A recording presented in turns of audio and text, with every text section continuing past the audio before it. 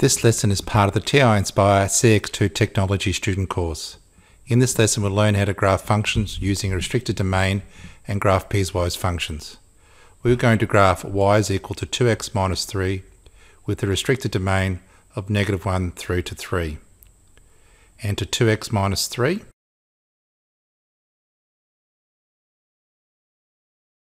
And then press Control equals for the inequalities and conditional template. Select the conditional command, the vertical line. A quick method is to press the left arrow and then press the center of the touchpad. -1. Control equals to select the less than or equal to. X. Control equals. And select the less than or equal to. 3. Press enter. You have drawn your restricted domain graph. Insert a new graphs application. Select add graphs. We are going to graph a piecewise function. Press the catalog. Press 5 to open the templates menu. As you progress along the row, the description of the template is shown in the bottom row. There is the toPiecewise function, and then there is the Npiecewise function. We are graphing a toPiecewise function. Press enter.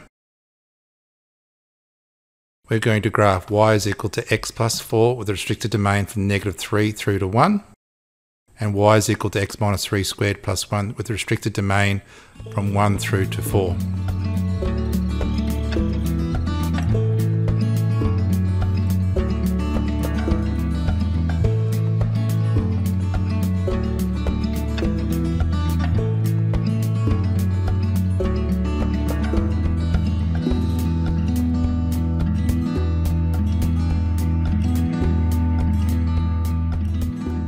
Press the tab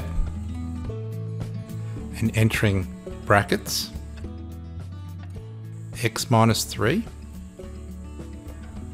Use your arrow key to go outside the brackets.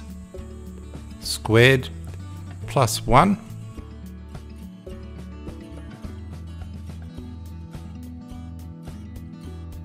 And the restricted domain is 1 through to 4.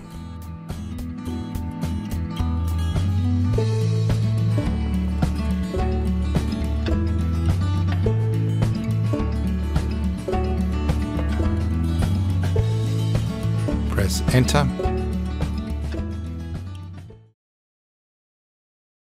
and using the mouse we could actually move the equation text box.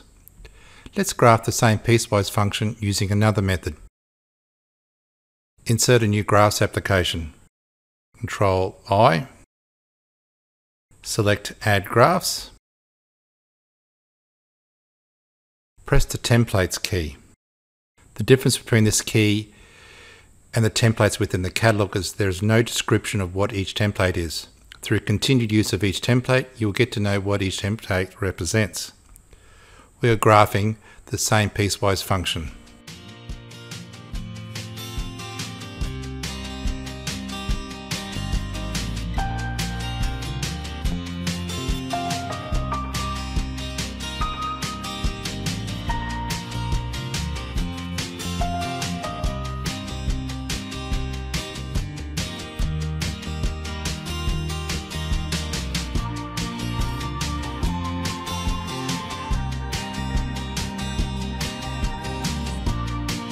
Be sure to check out more of the videos in this series.